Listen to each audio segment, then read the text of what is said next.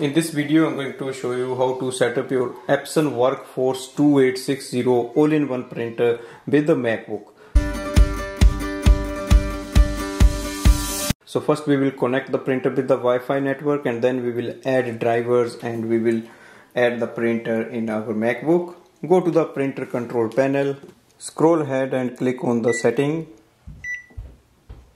journal settings, network settings, Wi-Fi setup, Wi-Fi recommended, change settings, Wi-Fi setup wizard. Select your Wi-Fi network and enter its password. Once you enter the password, click OK button. Printer is connected to the Wi-Fi network. Now go to the home button. Go to your MacBook, go to the web browser, type in Epson WorkForce 2860 driver. Go to the Epson website, select your printer, go down.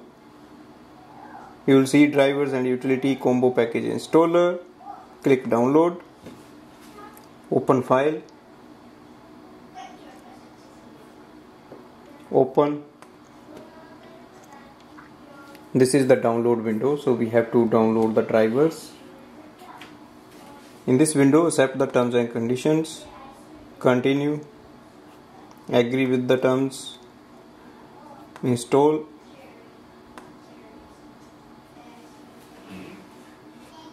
Click on the start. Select wireless connection and click continue. Select printer is already on the wireless network.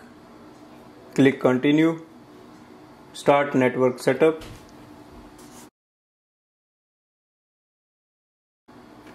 You can print a test page. So paper output tray is here.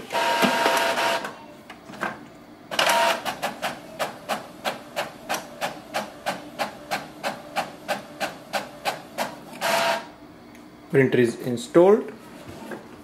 Click continue. If you want, you can add effects now, or you can do it later. Close. Now you can close all the windows. That's the setup of this printer with the MacBook. For scanning, you can use the Epson Scan 2 app, and that will help to scan. So that's the complete setup of this printer using a MacBook. Thanks for watching.